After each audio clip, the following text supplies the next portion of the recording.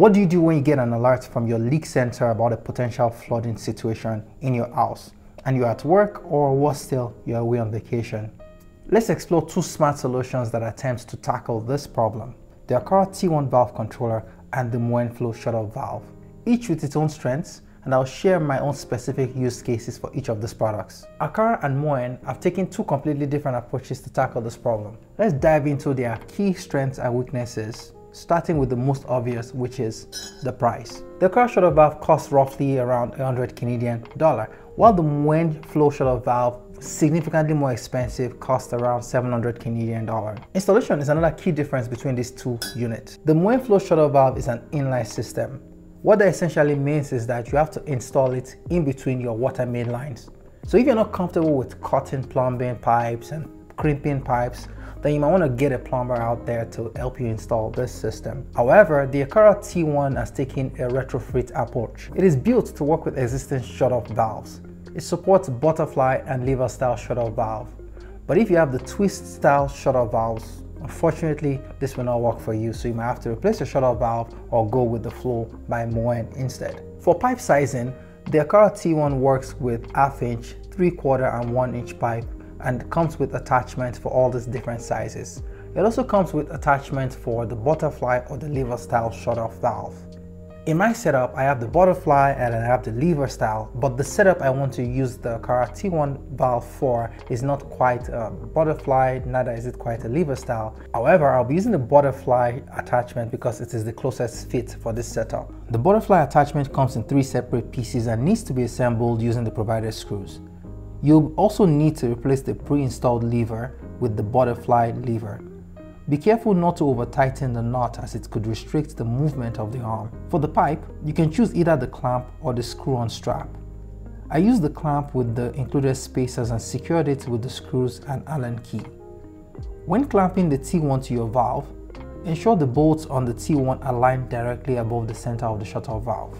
This alignment maximizes torque efficiency, making it easy to turn the valve. Misalignment can increase the force required to turn the valve and may cause damage.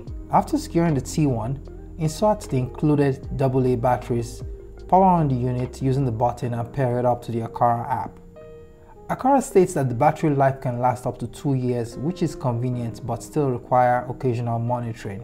Once paired, it can be integrated with smart home systems like Apple, Google, and Amazon through the Aqara app.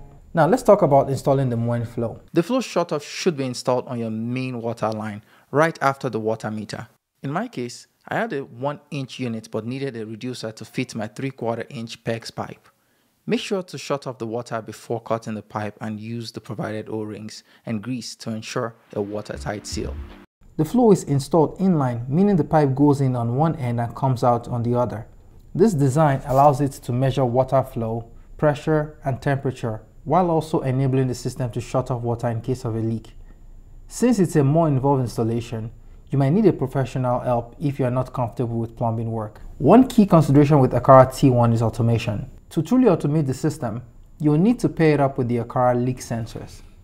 Without them, the T1 becomes more of a manual solution. You'll need to turn it off and on yourself. In contrast, the Moen Flow functions independently.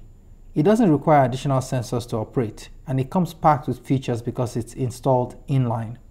The Moen Flow constantly monitors your water usage, down to the liter per gallon.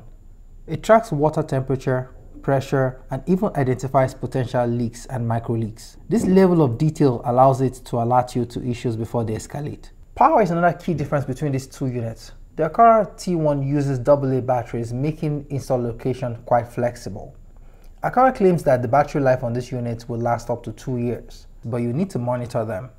If the battery dies, that's exactly when a leak might happen. Trust me, I've been there before. The Moen Flow on the other hand requires a power outlet. While this ensures constant power, it could be an issue during a power outage. I've mitigated this issue by plugging the Moen Flow into my UPS, which is the uninterrupted power supply. Plus, the Moen system will flood you with emails, texts, and calls if the device goes offline, so you will know immediately.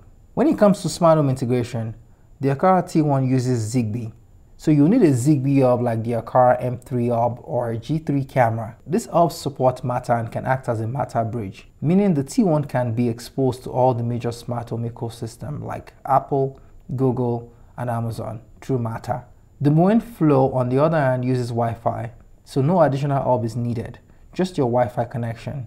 However, its integration is more limited, only supporting Google and Amazon ecosystem or its dedicated Moen app. So why am I considering the Aqara T1? While I have no intention of replacing the Moen flow shutoff valve with a T1, because obviously the Moen flow shutoff valve is a much better system in terms of all home water management, the Aqara T1 fills a different need: my garage. This past summer I installed a pressure washer system in my garage. Now this is supposed to allow me to be able to use this year round, but in Canada we don't have nice weather year round. Recently I was away in the Caribbean and I forgot to shut off my valve and the temperature dropped to negative 25 degrees. This caused all of the pipes to freeze up and I had forgotten to shut off the valve. Luckily I was able to escape this one and my pipe did not burst in this scenario. But the Aqara T1 could help me solve this problem by automatically shutting off the valve every time the pressure washer is not in use. So I'm going to be using the T1 valve in this scenario to solve that problem. If you're situated in regions with warmer climate like Florida, where shutoff valves tend to be typically located outside, these units unfortunately are not outdoor rated. If you need to take manual control of your shutoff valve with these systems in play, with the Moen Flow you can actually just turn the shutoff valve that's located right in front of the unit to open or close the valve.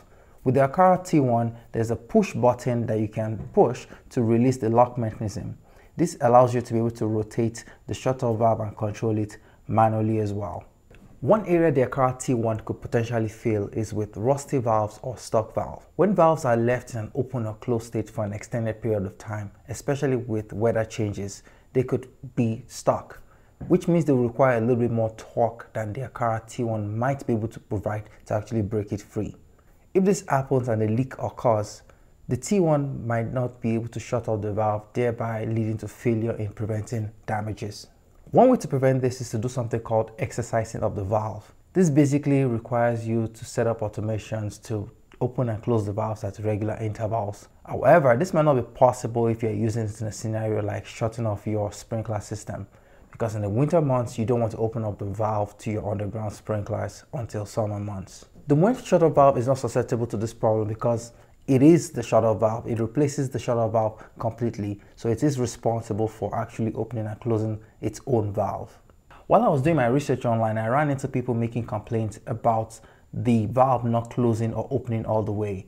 Some say it only closes about 90% or 95% on the way.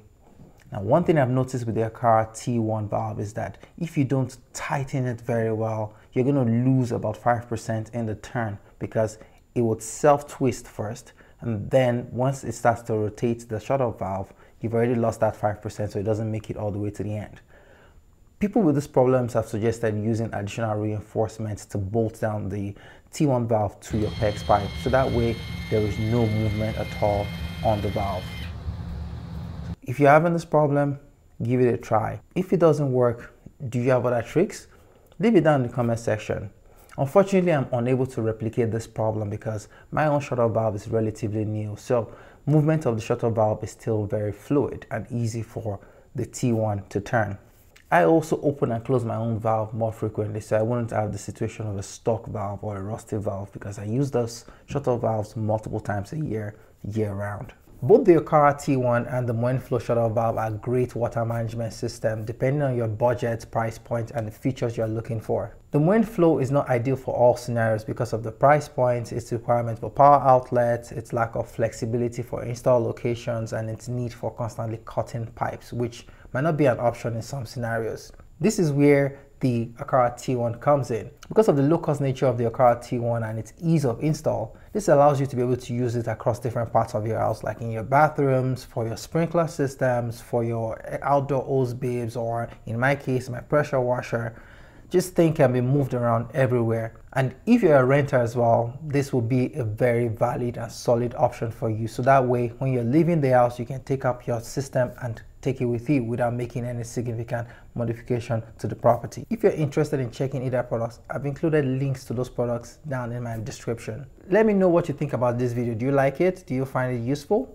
Leave comments down in the comment section. I'll catch you guys in the next one.